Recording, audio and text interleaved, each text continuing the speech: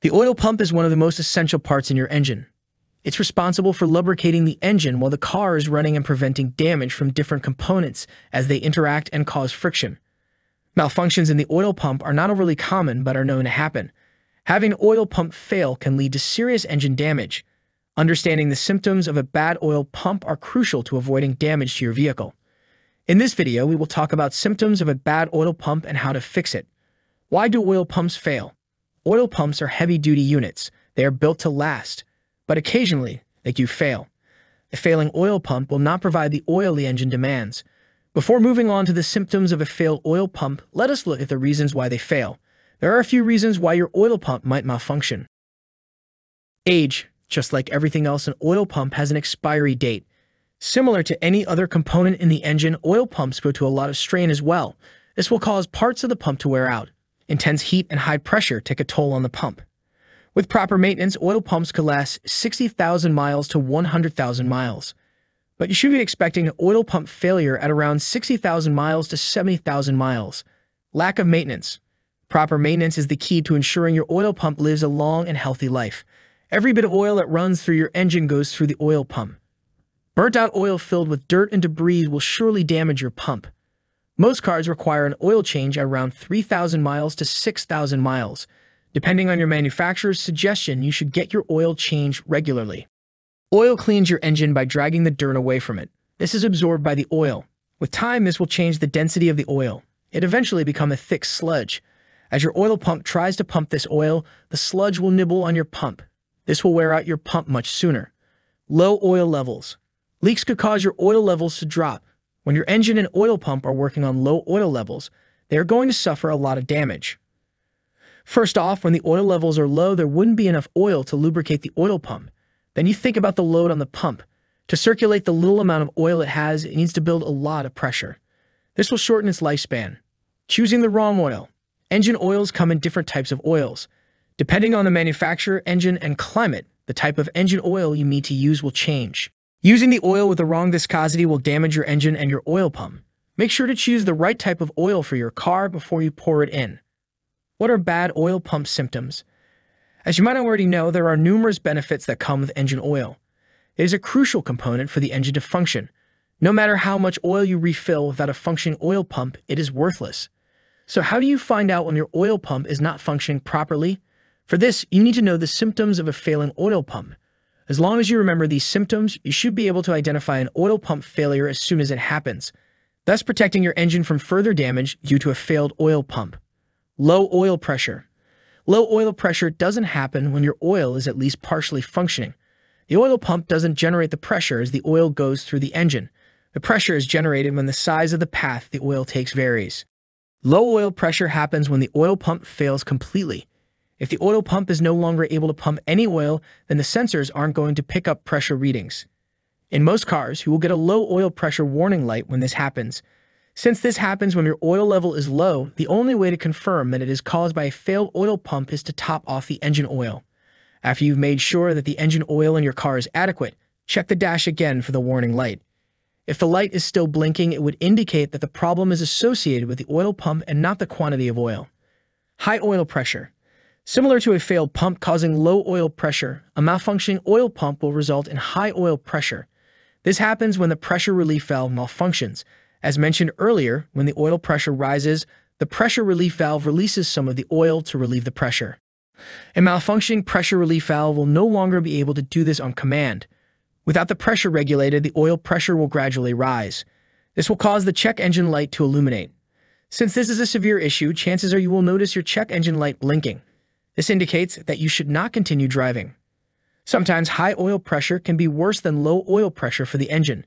This could damage the path that the engine oil circulates in. If this happens, you will start leaking oil and eventually run out of oil. Increase in engine temperature. There are three aspects in which engine temperature is regulated by the engine oil. The primary function of engine oil is to lubricate the engine. This reduces the wear that the metal components of the engine suffer, but it also reduces the friction created between these components. Friction builds up heat. With a lot of components rubbing against each other inside the engine, heat builds up quickly. By lubricating these components, the engine oil reduces the friction between them. By reducing the friction, the oil reduces the heat produced. You also have to consider that engine oil is a liquid. So it is part lubricant and part coolant. As the engine oil flows through the engine, it absorbs a part of the heat that is produced by the engine.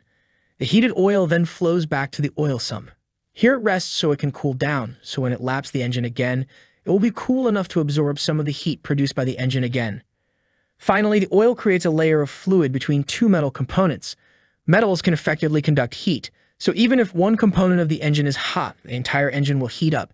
By creating a layer of fluid, the engine oil slows down the transfer of heat from part to part. Without the oil pump, the engine oil cannot do any of these tasks that help to keep the engine temperature regulated. This will cause the engine to heat up even though your coolant and water pump are working fine. If your engine heats up, the engine temperature warning will illuminate. Noises from the valve train. You might be wondering, what exactly is a valve train? It is a unit that is also a part of the engine. It sits above the camshaft of your engine. The valve train consists of a series of push rods, seals, and valve guides. These are crucial as well to keep the engine functioning. These valves allow the air to come in so that it could be mixed fuel and then ignite. The valve train also needs lubrication, so the engine oil steps up to lubricate the valve train as well. Without a functioning oil pump, the valve train will not be lubricated. Thus, it will not function. Without proper lubrication, the hydraulic lifters, push rods, seals, and other components inside the valve train will grind against each other. Eventually, this will cause them to seize. Before it seizes, you will be able to hear the metal-on-metal rubbing noises clearly. If you hear a squeaking, squealing, or grinding noise, you should inspect your oil pump. Noise from the oil pump. If you wonder whether the oil pump normally makes noise as it works, it does. But this is not a noise that you can hear. Even if you try to listen to it, you won't be able to. If you do hear noises from your oil pump, it means that it is going to fail in the near future. You should be able to hear whining noises even when your car is on idle. This is caused by the wear on the oil pump. As the gears inside the oil pump wear out, they make a whining noise as they operate. Though you might be able to repair your oil pump by replacing those gears, it is best if you replace the complete oil pump. It will not make a major difference anyway. Oil pump replacement cost. When you notice bad oil pump symptoms, it often leads to an oil pump failure. So when you notice bad oil pump symptoms, you need to start to think about oil pump replacement costs. Sometimes repair costs can get daunting. Unless you are willing to ignore the repair and scrap your car, you need to get them fixed, no matter the cost. When something like the oil pump fails, if you do not get it checked, it will lead to serious engine damage. So let us break down oil pump replacement costs and see what the final number is. Parts. The exact price of an oil pump can vary due to several factors. Mainly depends on the manufacturer and model of your car. Depending on these factors, you should expect to pay anywhere from $100 to $1,000. Performance cars and luxury cars are often on the higher end.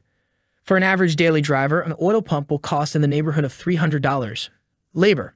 This is where oil pump replacement gets costly. Again, the model of your car will become a factor. This is because the time is taken to access the oil pump will vary. It could take upwards of 5 hours to access the oil pump sometimes. In some models, it could even take 10 hours to remove and replace the oil pump. So the labor charges really add up. Auto mechanics charge anywhere from $50 to $150 an hour. This will also affect the final cost. On average, a mechanic will charge $100 an hour. Total. As you might notice, labor charges cost much more than the actual oil pump itself. The process takes 5 to 7 hours on average, but on some rare models with an experienced mechanic, the job could be over in about 2 hours. Nonetheless, you should expect to pay $500 to $700 for labor. For the parts, expect to spend $300 to $400. With that being said, the total adds up to about $1,000. According to RepairPole, the average price for an oil pump replacement is going to be between $1,142 and $1,348. These numbers are for ordinary cars and not for luxury or performance vehicles. For these types of cars, replacement costs could be as high as $3,000. To summarize what we talked about in this video, there can be many reasons why your oil pump could go bad. But as long as you maintain it properly, you should be able to protect your oil pump for a really long time. Driving without an oil pump will ruin your engine, so you should make sure not to drive without a functioning oil pump. For this, you should know the bad oil pump symptoms. Only by knowing these symptoms, you will be able to scout ahead a failing oil pump and make sure not to drive with a bad oil pump.